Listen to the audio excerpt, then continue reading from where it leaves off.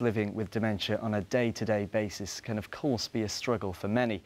We follow a lady who looks after her mother who is living with the illness. Today I'm travelling to the small Lancashire town of Rawtenstall. Here I'm meeting up with Jackie Walsh and her mother Mary Ingham. Mary was diagnosed with Alzheimer's, which is a form of dementia, almost 7 years ago, and has been facing it day by day since then. You want me to take that nail polish off, don't you? Picking it? I know, I'll take it off after for her.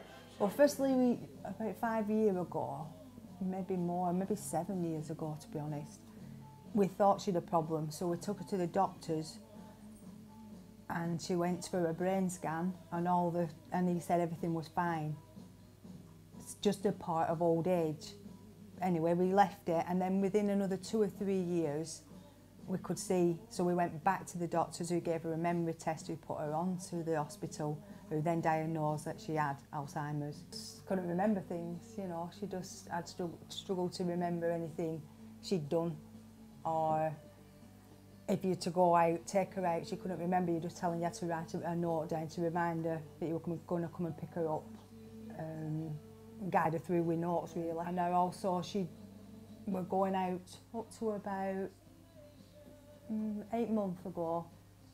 She was trotting down to Rawtenstall to Tesco's and back and buying the little bits, usually the same things, and then all of a sudden, about last summer, she just stopped. About 8 or 9 months ago, just stopped going. So I never moved out of house then really, unless she was going with somebody. Yeah, it was very sad having to go down and look after him, but at the same time, it came into my daily routine.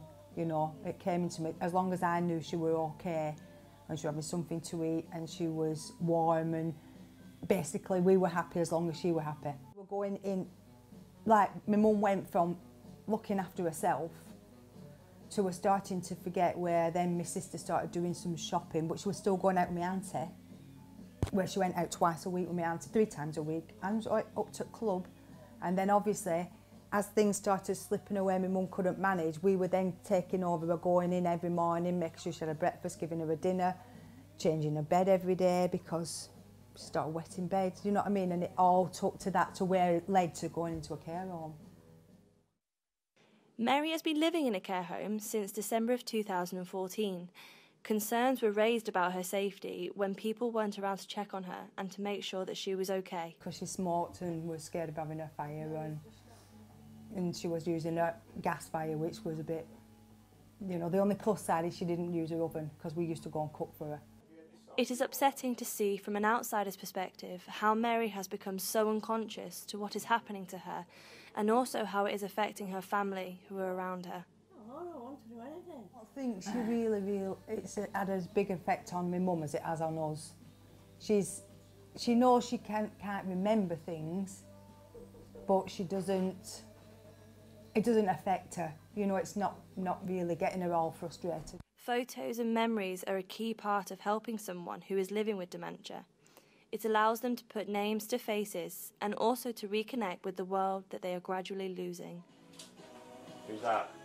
You know who that is? No. That's Ellie. Who's that? You silly bugger.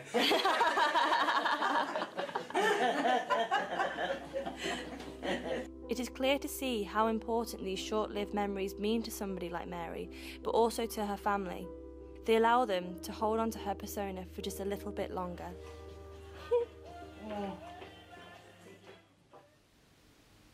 Joining us now is Lucinda Parker, who you just seen in that piece. Lucinda, thank you for joining us this morning. So we'll kick it off then.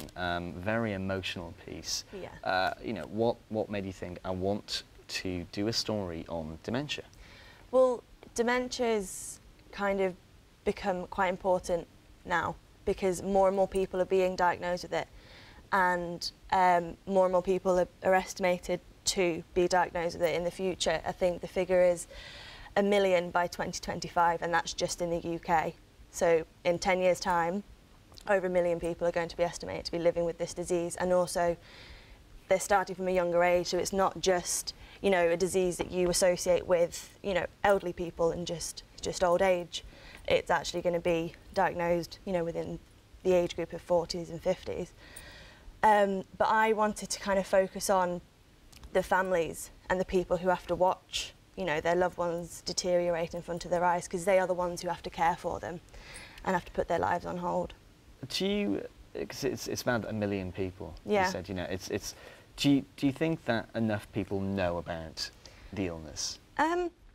I think awareness is being raised more and more now, because like last week it was Dementia Awareness Week.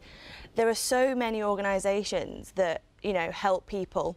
For example, you've got like Admiral Nurses Group, you've got Alzheimer's.org, you've got dementia cafes where people can go to, and I didn't know any of this until a dementia cafe where, you know, people kind of get together, they can go with their families or their friends, and they just talk and, you know, look at photos and try to kind of reminisce and bring back some form of memory that they have.